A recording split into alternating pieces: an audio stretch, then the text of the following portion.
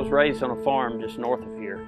A friend of mine went to school with. Father was a union construction worker, so neither one being full-time jobs, I did both for a long time. Somebody moved into the farm next door that knew absolutely nothing about farming, so generally just anything farm related, he would come ask me how to do it. Which, you know, if you're in the country, your neighbor comes to ask you for your shirt, you take it off and give it to him. I walked into their house a couple of years later, and they're sitting at their kitchen table making little animals out of glass. Being someone who had come through an apprenticeship program where anything that you want to learn, you can learn from the best. I knew the benefits of picking up everything that you could possibly learn. So I got these people to teach me something since I taught them how to farm, and that's how I got into glass.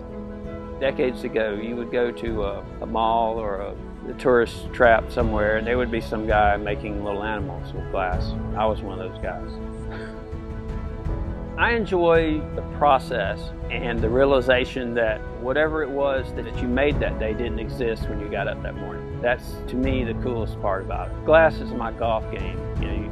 You talk to a golfer and they're like, they love it, and it's frustrating. It's demanding. Some days you have good days and some days you have bad days. But glass is like that too. I don't care if you've been doing it as like myself for 39 years, you still learn something every day. I want to do things that make people smile.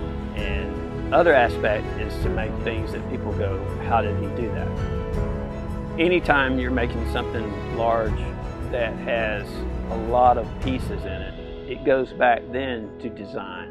And you can have that vision in your head, but you got to figure out how to make it real, and that's, to me, is the challenge with this piece. This is probably the most challenging piece that I'll ever make right now, up to this point in my life.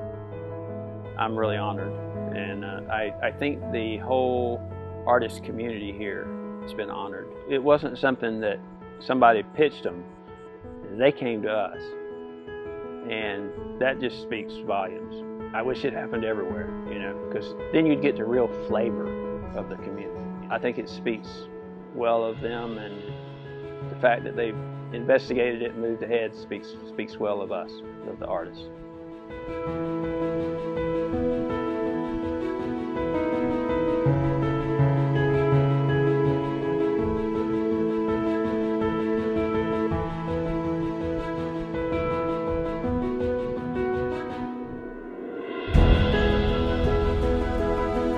Thank you.